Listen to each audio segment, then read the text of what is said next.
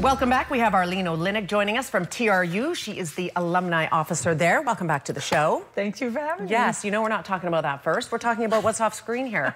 Kelly Olynyk, of course, doing very well the other night. 26 points off the bench in Game 7 against Washington. We have to ask you about this, Arlene. Oh my gosh, my heart like jumped into my throat. We're so happy when all that training and all that focus comes to fruition for him. And a girlfriend was there, and she said it was like a Disney movie. Is that right? She said they were chanting his name, and she said it just was overwhelming for her. And yes. She's not even his mom. Yes. Isn't that amazing? Yeah. So that was the end of that series. They're now in with the Cleveland Cavaliers, of course. First game. They haven't won that one, but you're hoping for the best going forward. We are, certainly. And, of course, my husband and I are jumping on a plane and going to see him. The second game in Boston is tomorrow night, so we'll leave at 6 and get there at 7.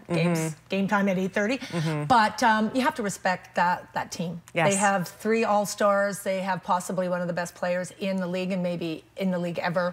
And so there's a whole amount of respect. But you play the game, and anything can happen. Well, we're wishing our Kamloops boy lots of luck and safe travels for you. He feels the love, too. Yeah, good. That's awesome. I'm sure the next game will be fantastic to be at.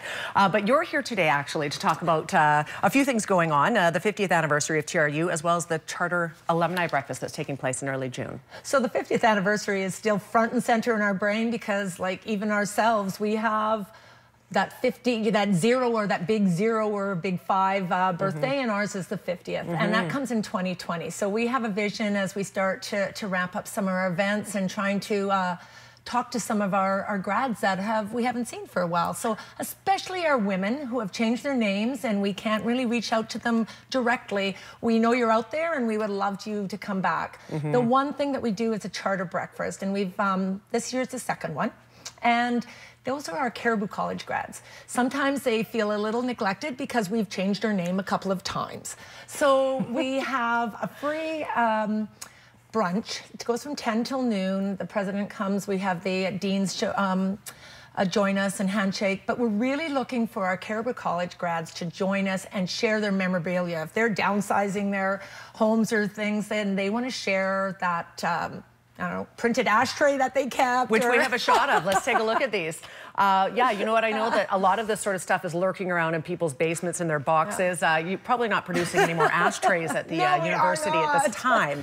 However, but cool even if they have photos like this, or even photos they don't want to give us, but we can scan and share, because it's great to go back, especially, you know, you get to a certain age and you're getting rid of that. It's important for us to see where we came from. So we love collecting this. If you can't make the breakfast, you can just contact us at alumni@tru.ca. We do have some, I know we have some athletes that still have the cleats in their closet that would have maybe pictures that explain the season in better form. And it's so much fun. And we share, people come and share stories like locker rooms on the top of Old Main where everybody, including profs, would get together on Friday afternoon and have a couple of beverages. And those are great stories.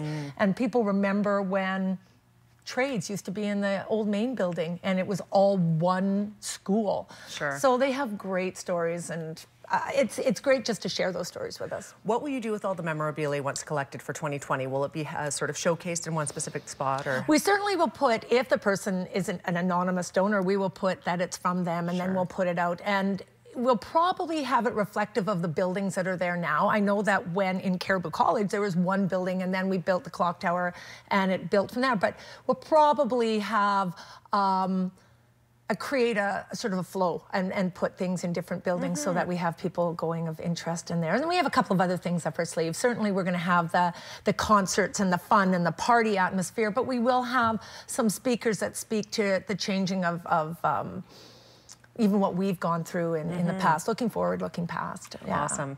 And as for the breakfast, that's taking place on June 3rd. It's a breakfast that you're inviting all alumni to, and people should not be afraid to bring any of the stuff that they find. Absolutely. And we do need people to RSVP. We don't want to be short of coffee, for sure. Yes.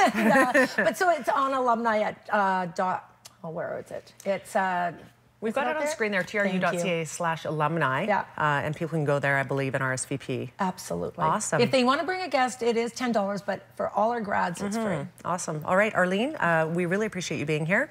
Safe travels to Boston tomorrow. Thank you. Yes. Okay. All right. We'll be back after a quick break. Stay with us.